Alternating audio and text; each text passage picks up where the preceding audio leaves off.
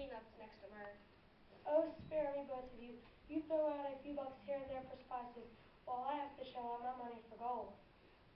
What? You spent money into gold? I thought your money was gold. It is, but you can't give a gold bar as a gift. You have to convert it to coin, and the exchange rate is killer. Well, look at it this way. Maybe found me to pick up a big hunk of gold. Well, it can be Brendan's now paying to choke on it.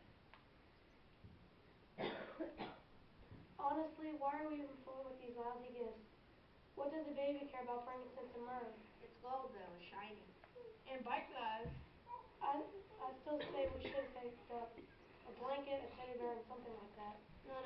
It's the Messiah, the King of Jews, the Son of God. The prophet Daniel told us about his coming. We have to get gifts fit for the king.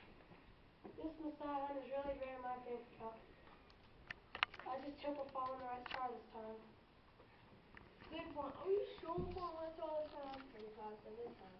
What do you mean pretty positive? Remember last time we followed the star of yours?